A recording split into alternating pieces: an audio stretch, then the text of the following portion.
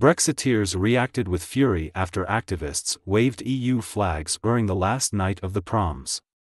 The patriotic celebration took place on Saturday night at London's Royal Albert Hall. Rule Britannia was sung by Stuart Skelton, an Australian opera star, wearing cricket gear. However, anti-Brexit campaigners targeted the event, handing EU flags from balconies and waving them in the hall. Many also wore blue and gold EU berets, which were popular on anti-Brexit protests after the 2016 referendum. One Europhile group, the EU Flag Mafia, said that it handed out 10,000 EU flags outside the Proms in support of gigging British musicians in trouble due to a failed Brexit.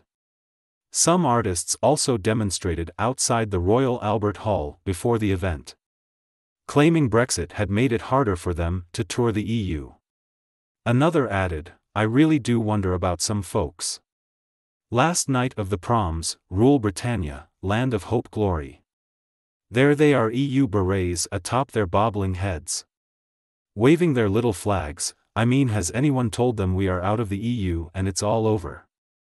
A third posted, "Last night of the Proms.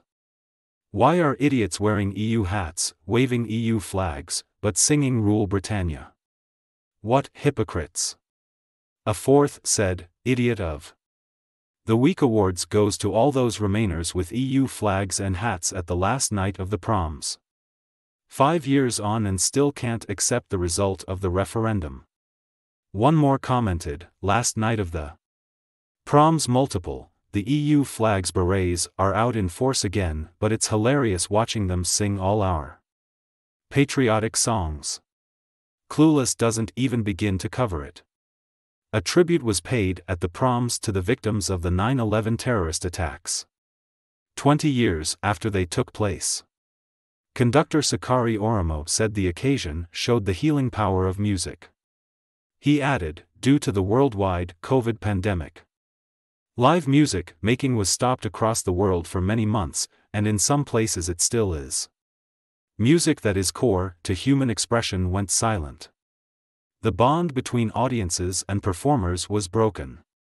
Britain voted to leave the EU in June 2016, by 52% of the vote to 48%.